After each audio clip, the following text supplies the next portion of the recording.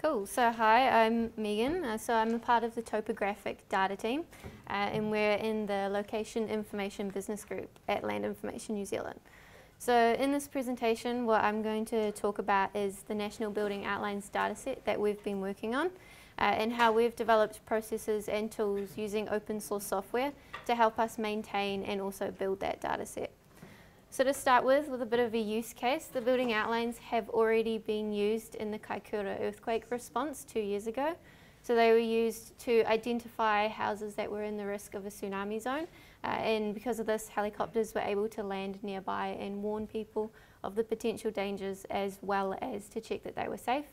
And it was also used to identify the houses that were downstream of lakes that had formed and that were at the risk of bursting.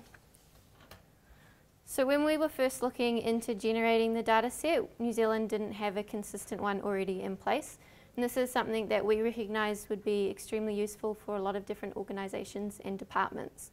So initially our project started with a very small pilot data set in Timaru, where our Topo 50 map sheet was coming up for review. We were very pleased with the outcome of this, so we built a larger pilot data set, which is what you can see behind me. So at the moment it's got about 2.8 million building outlines in it, and that's what you can see on the screen at the moment. So it's not a full extent, but we are working towards that. So all of the outlines that we have are captured and aligned with the aerial imagery through the New Zealand Aerial Imagery Program, which is run throughout the summers. So that imagery data is already released and freely available on the LINS data service. Right. So to demonstrate the capabilities of the data set that we've been working on, what we're going to do is go back into the past and look at Rongotai in Wellington, and also give you all a bit of a Wellington history lesson. So we chose this area because, as you can see, the building outlines have changed quite dramatically over time. So the ones in 2016 are taken from the actual data set, but 1941 and 1975 were painstakingly hand digitized by the technical lead Daniel, just to show you what we can do with the data set. So looking at those three images, you can see if we were to just take the data that we've received and merge it, there'd be quite a few issues, a little bit like this. So it also shows that when we say 2.8 million building outlines, it doesn't reflect the amount that we've captured so far. So as some have been captured multiple times, 2 or 3 times in the process. So to future-proof our data set, always providing the users with the most recent outlines, but maintaining a persistent building outline ID so our users don't have to redo their processes each time we release a new data set, we had to come up with some extra steps to our QA. We also didn't want to release a data set with duplicate buildings in the same location. So to solve this, we separated the data sets into individual ones by the aerial imagery that they relate to. And then we processed them, well, we still are processing them individually and in chronological order from oldest to newest. And in doing that, while we quality check them and compare them, we're building relationships between all the outlines throughout time. So this is the interesting part. So to deal with the overlaps, we have what we call the comparison and alter relationship steps of the building outline QA. So to start with, we can look at the comparison between 1941 and 1975. So firstly, looking between those two dates, you can see that the airport expanded from a grassy runway, and that happened in 1958. So in doing that, they not only had to remove all the houses, which the plugin has identified in red, but they also had to remove the hills that were in the way too. So in our case, our plugin identifies removed buildings as those that don't overlap any incoming ones or only overlap by less than 5%. So both those houses and the hills were relocated to the northwest corner of the image, and those are the ones that are highlighted in green. So again, all incoming buildings are those that don't overlap any existing ones, or again, only overlap by less than 5%. Then we have some interesting locations. So the red building was the Centennial exhibition that we had in Wellington, and it covered about 22,000 square metres. After it finished, it was used as extra accommodation during the Second World War, and then after that to store wool. It then burnt down by spontaneous combustion of the wool that was stored inside, and replacing it, they built an industrial area. So that represents most of the added and removed outlines of that area, but you can see that most of the ones that we have are in blue, and those represent a matched relationship. So a match is a one-to-one, So the buildings that have remained the same throughout time. So this is an example of, while although the geometries have been updated and they've changed, if we were to release a new data set, the IDs for those buildings would remain constant. So once we're happy with the data, we can publish it to production and then begin the whole process again with the second data set. So with the data set between 1975 and the current one from 2016, there are still a number of new green building outlines. So this is just continued development of the waterfront region, and you can also start to see some infilling of houses on the large sections down there. You can also see continued removal of buildings that are near the airport, and that's a continual process that's going on. There's also the introduction of a new relationship that we didn't see much of in the last comparison. That's related outlines. So there are buildings that have been split, that have been merged, that have also been split and merged, and we get the plugin to group all of these into the related classification. And then again, you can see the matched buildings bringing through those IDs that we generated all the way back on the 1941 imagery and releasing it into the last data set.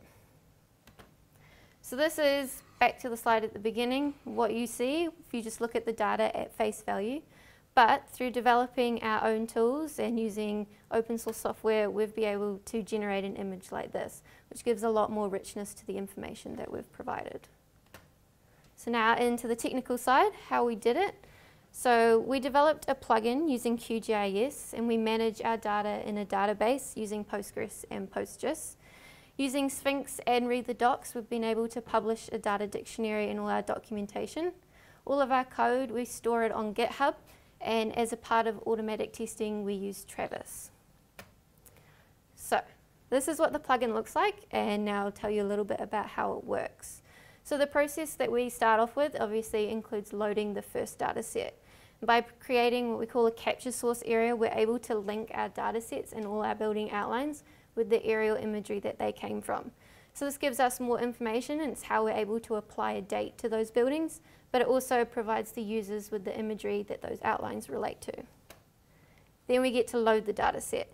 So what we do when we load it is we also store a lot of additional information, so that capture source area, also a short description, the method that was used to capture those outlines, the external ID if one is provided, and also the organization that gave the outlines to us. Then when we're doing the QA, so our QA includes a lot of different steps. Some of them are fixing minor building overlaps, checking the overlaps with our coastline and hydrological data sets, and checking a representative random sample. So when we do this, we have built scripts that automate the collection of all those outlines, and using the Building Outlines plugin and also other ones that the team has previously built.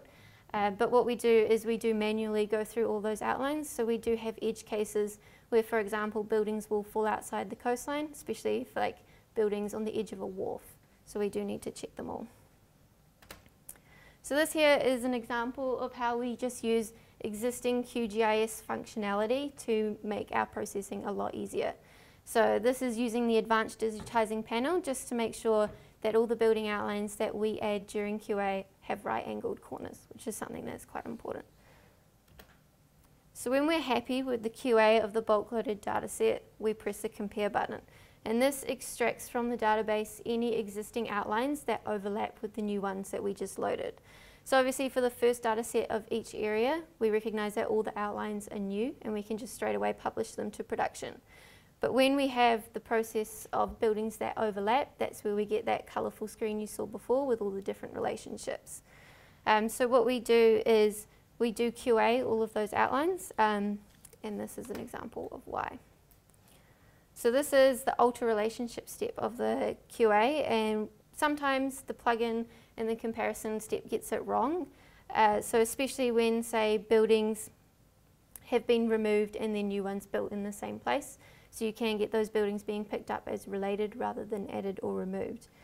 And again, this is just an example of how we've taken existing QGIS functionality, just simple things like turning on and off the layers and also selecting multiple features, but just bringing it all into a plugin and making it more easy and accessible for us. And this frame has made the QA of these outlines extremely easier. So our code is in a database, and it's in an open repository. So that's the database code. And you can go and check it out. The link's been covered there, but I can provide it later. And also, we've got the descriptions of the tables and all the relationships in our data dictionary. So speaking of the data dictionary, this is some screenshots of what it looks like. And using Sphinx, we've been able to automatically update this data dictionary. So that means that each time we change the tables in our code, we can change them on the documentation as well. So that gives us a reliability that we know that what we're providing everyone with the information is correct. On to testing. So using PGTAP, we have actually 193 tests on the database, and we also have 112 tests on the plugin itself, one of which you can see running in that GIF. So each time we make changes to the plugin, we write tests for that, and when we push those changes to GitHub, we use Travis to automatically run the tests on the database. That allows us more confidence in our processes, but also in the code itself. So getting to the end. When we release the data, which we're working towards doing, there will be 2 data sets that we release on the LINS data service under the same open license as the aerial imagery. So the first one is the one on this side, and that is an outline set of all of the buildings, the current ones, that relate to the most recent imagery and their IDs. The other data set contains a full history of New Zealand's outlines from beginning to end of all the data that we've processed. So that allows people to still use the buildings that relate to the older imagery that we've got up on the site, but also it allows New Zealanders to start to build a picture of what the building outlines look like throughout history. It's a pretty quick one. So if anyone's got any questions, fire away.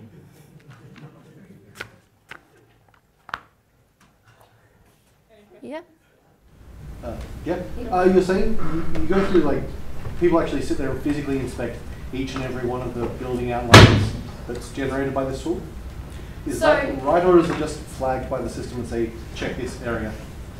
So with the QA, the initial QA with the hydrological data sets and the coastlines and the random sample, we check every single one of those. With the relationships that are generated, we do have confidence in the matched ones. So we only check a sample of that and a sample of the related. But with the added ones, we have confidence that they've just been added, but we do check all of the removed ones, just to make sure that we're not removing any outlines that still exist. Just to be, we're not checking every single building in the entire data set.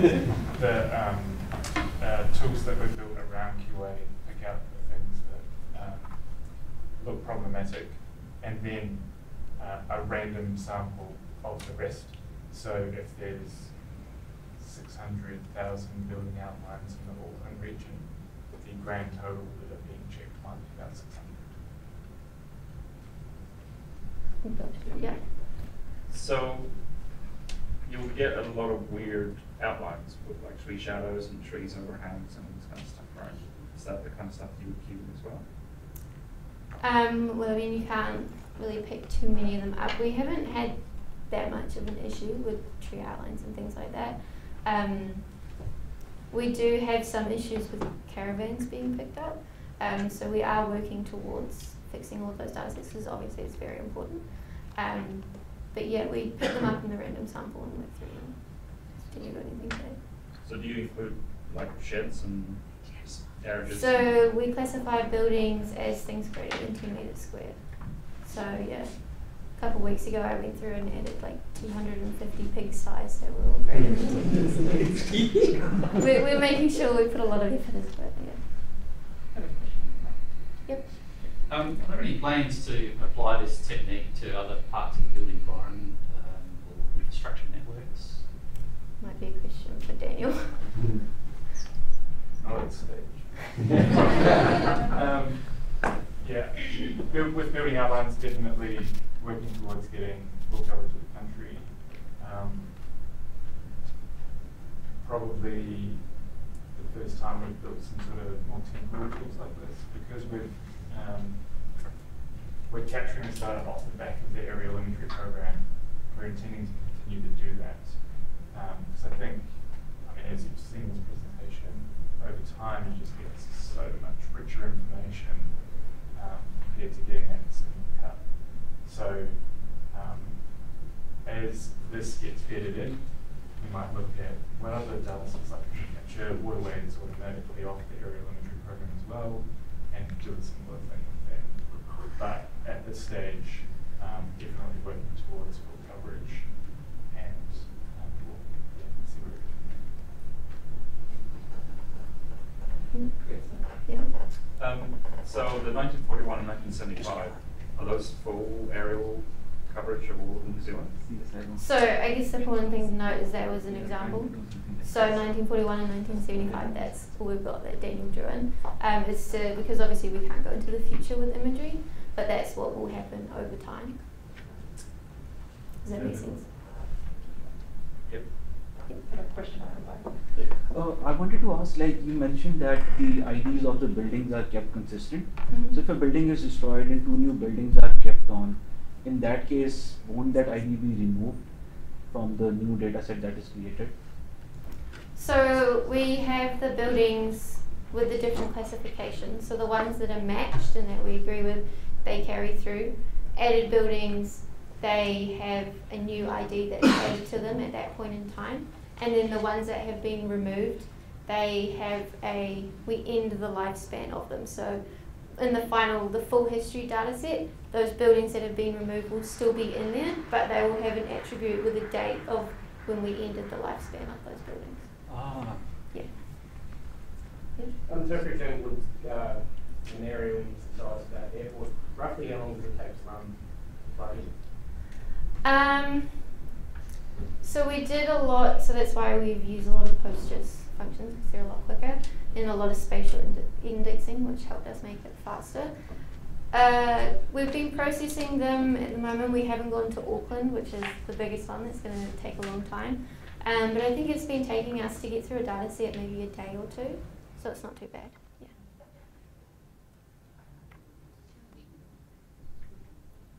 Brilliant.